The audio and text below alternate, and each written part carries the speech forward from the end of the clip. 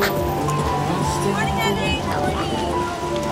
Yes, good job. This first week is really special. It's wonderful seeing our returning students come back in, their excitement, little nerves here and there, but we really are all in this together.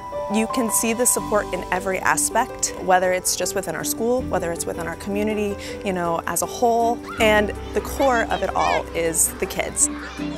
I like my new friends very much.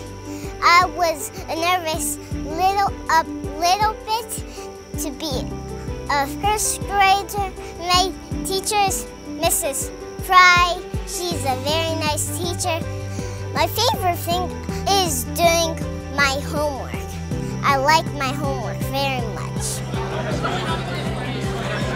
It's been so fun. I've loved seeing everyone. I feel like there's a different vibe this school year and everyone's so legitimately excited to be back. What makes West so special is our 4 cornerstones, family, pride, grit, and excellence, because it's not like a cliche thing. It's actually something we live by here. It's our motto and truly we embody it.